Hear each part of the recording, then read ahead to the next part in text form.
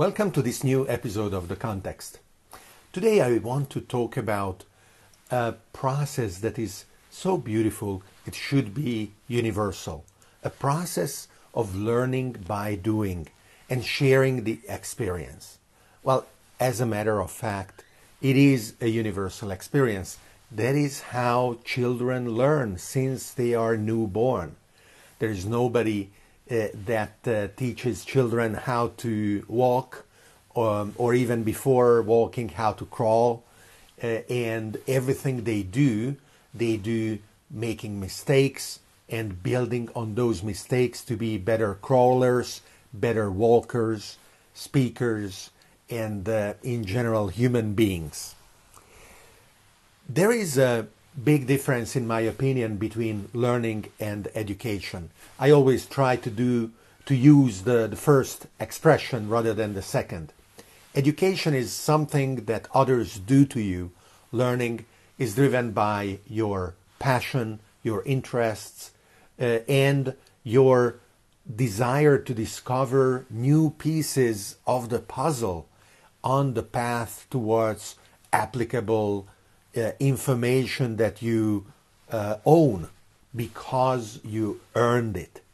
And this process is not only more effective, but it is also more joyful, more self-driven, more empowering than not the passive expectation incredibly represented by the 19th century vision of a classroom where pupils are expected to keep their hands behind their backs as they are indoctrinated to be perfectly disciplined subjects of either the economic or the military or the political organization that they should belong to.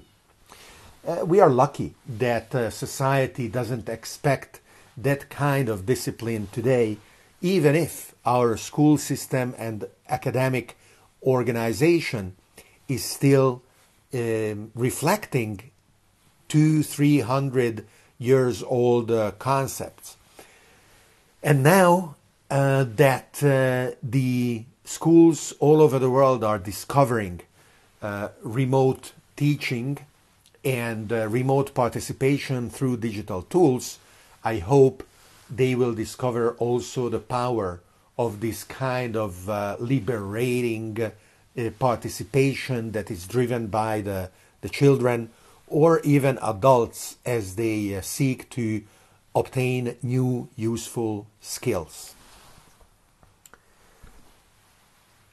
As an example, video courses are very popular, but are they effective? Are video courses a good way of acquiring a skill?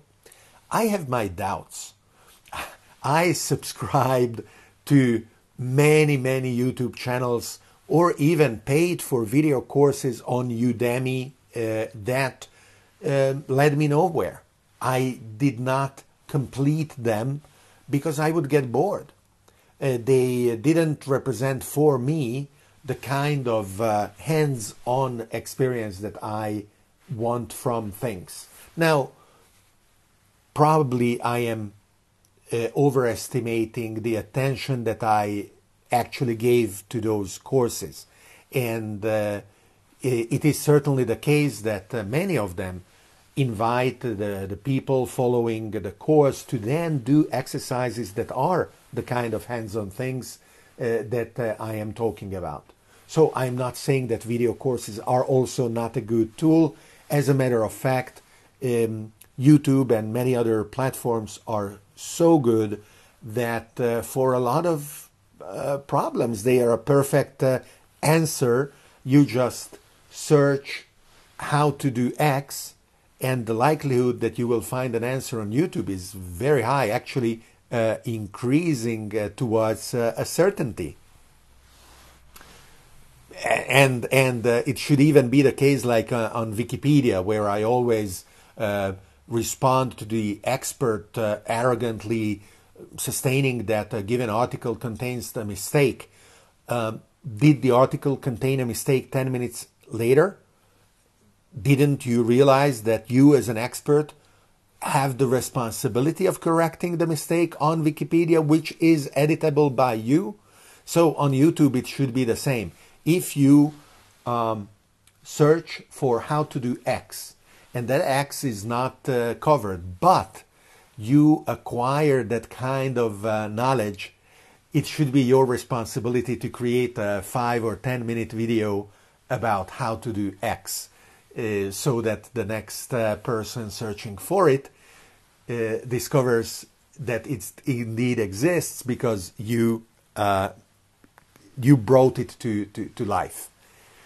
Now, the tools that we use for hands-on learning, acquiring hands-on knowledge, obviously are different according to the specific context. It would be quite absurd to believe that you know something about animal husbandry, never having touched a chicken or a cow, or that you know how to repair a car if you never attempted to do so. So there are many practical fields where hands-on knowledge is evidently necessary and leads to the kind of outcome that we are seeking. However, we have grown to be accustomed to so many fields where apparently reading about something is enough to pretend that you know it. For example, business management or consulting or whatever master degree that teaches case studies, and then maybe there is a group that forms around a given challenge and they discuss it, but so often they don't go beyond discussing it rather than just doing it. Any course, any MBA should be only awarding a certificate if the person attending the MBA is doing the BA, a Master in Business Administration. If you haven't administered a business, is an empty piece of paper. Now, I never attended an MBA, so maybe I'm wrong, and a very high percentage of the MBAs are requiring this kind of hands-on experience that I am talking about. To me, it doesn't look like it.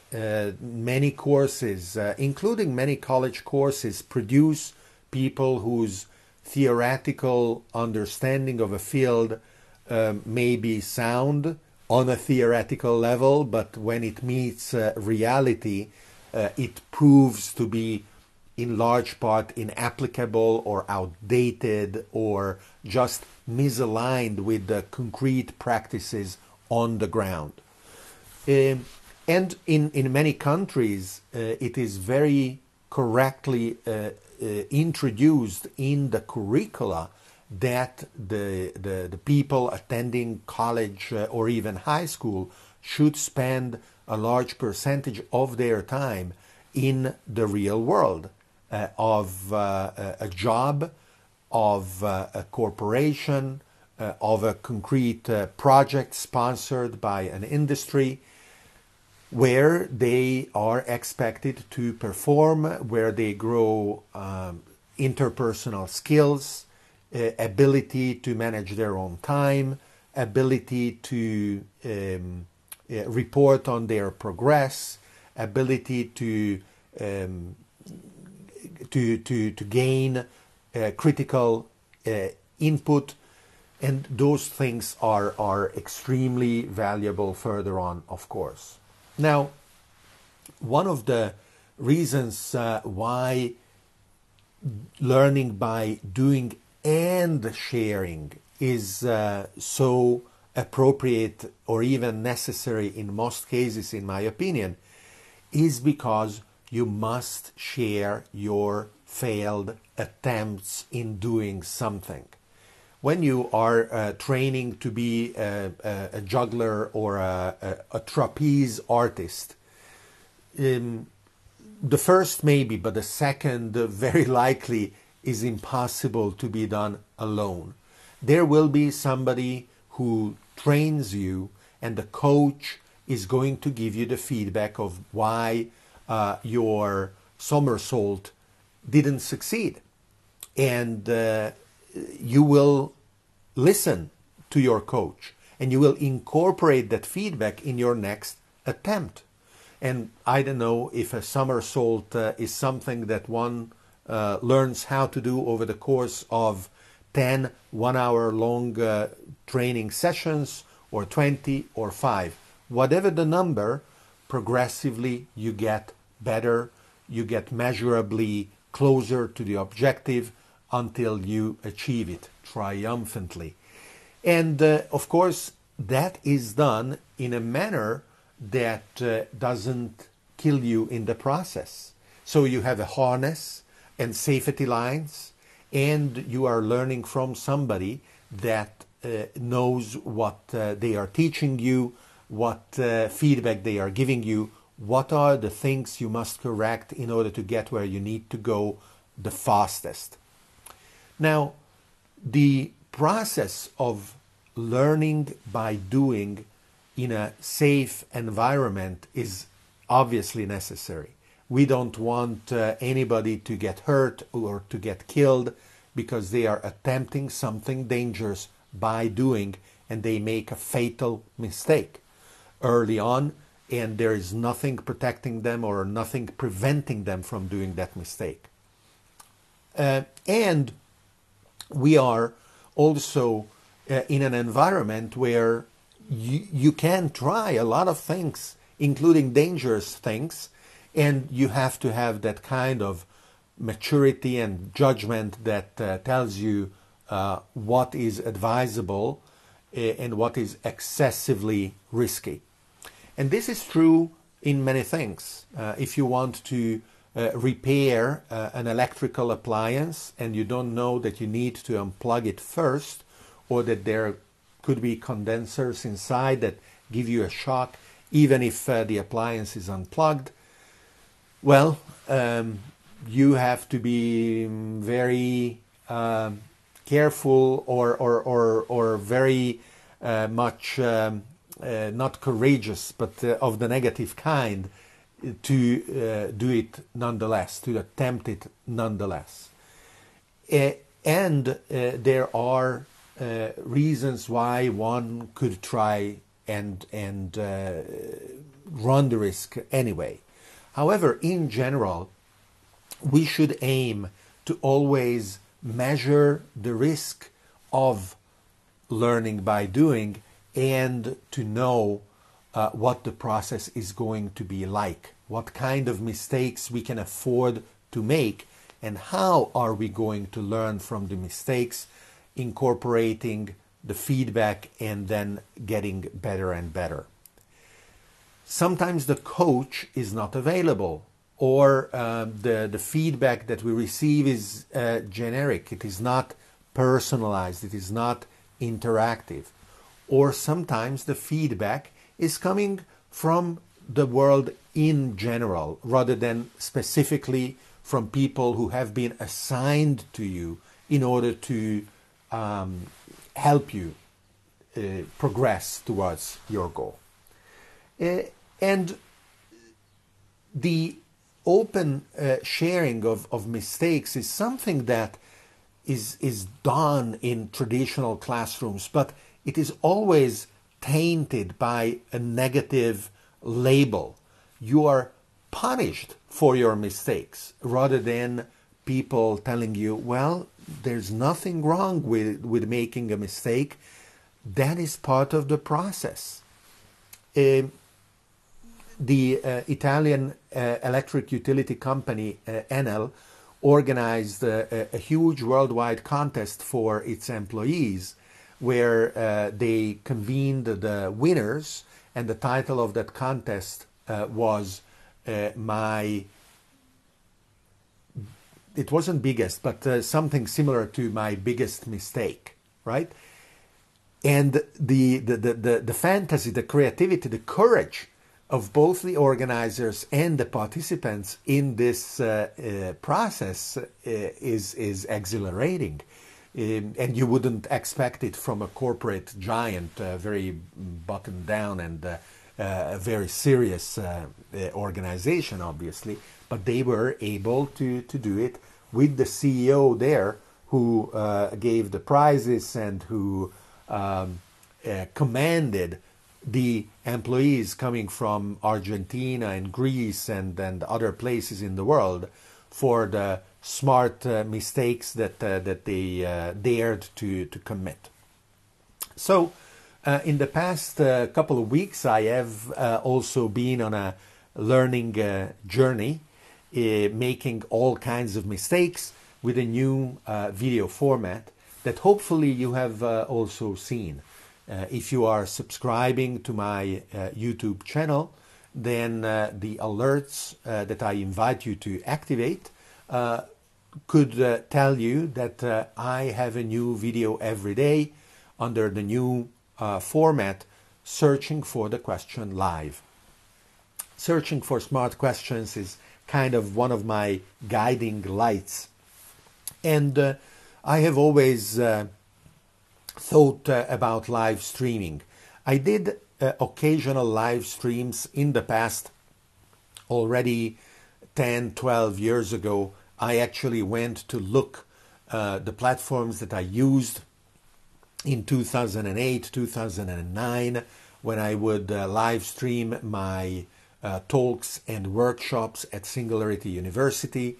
And immediately already then when we organized the H+ Summit at Harvard University in 2010, in a few months it will be the 10th anniversary of that event, and we would live stream the 2 days conference as well. However, I never live streamed as a continuous process over the course of many days at the same time with its own rhythm. And that is what I am doing now. And in the live stream, I am using a large number of new tools, as well as I am alone rather than having my team helping me because of the lockdown due to the COVID-19 pandemic. And so I have to really use and do everything myself, making mistakes in the process and learning a lot from them. So I do invite you to come and watch Searching for the Question Live every day at 7 p.m. CET, 1 p.m. ET, and 10 a.m. Pacific time. And I also have guests. This is also new. The context is me talking. Searching for the Question Live, not always, but often is with guests. For the moment, just one guest. In the future, I may have more than one, and it will be fun to have multiple people as well.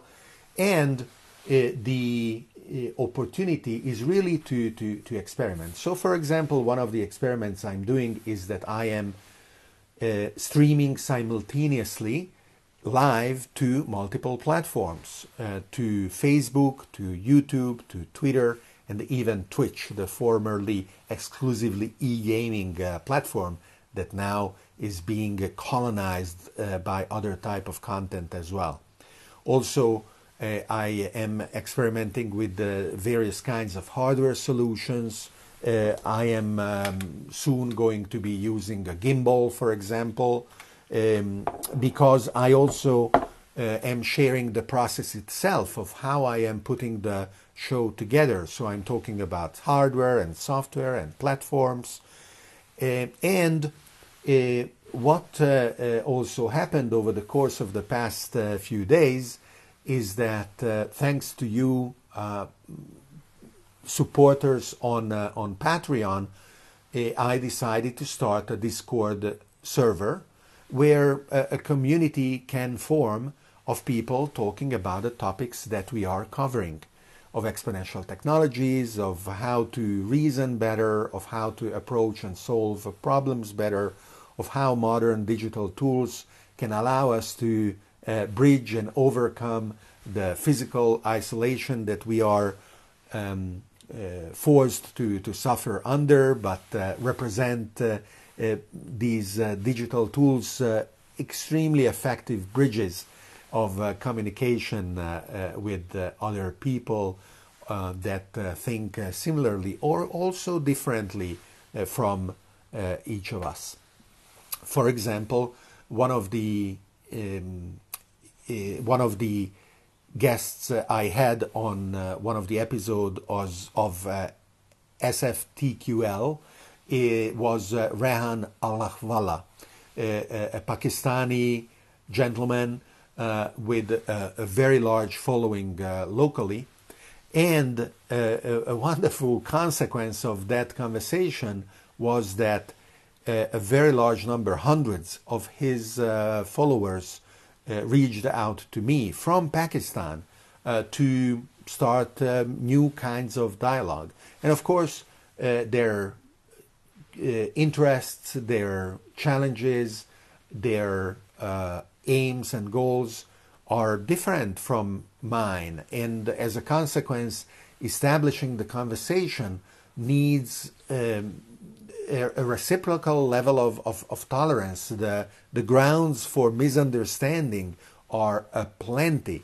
But it is also a very, very interesting process that I am looking forward to be able to keep doing, right? And I would love for other countries to have people like Rehan who catalyze that level of interest to outreach for other people in the world, creating all kinds of unexpected and sometimes crazy connections.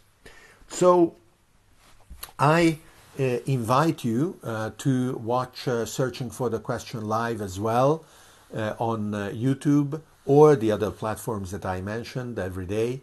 And I invite you to come to the Discord channel, which will be in the description as well, and to contribute to the conversation, not only with your comments, but also there. And of course, a great thanks for the Patreon supporters who have already found the way of thanking me and my team as I create the context.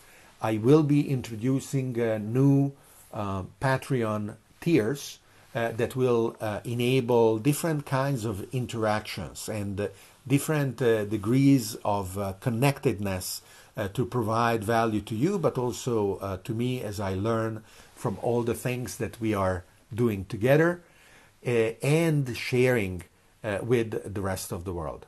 This is a wonderful journey, and I am grateful for your support and your company as I am progressing on the path towards discovering new ways of understanding the world and giving feedback and sharing this understanding on my side as well. See you next week.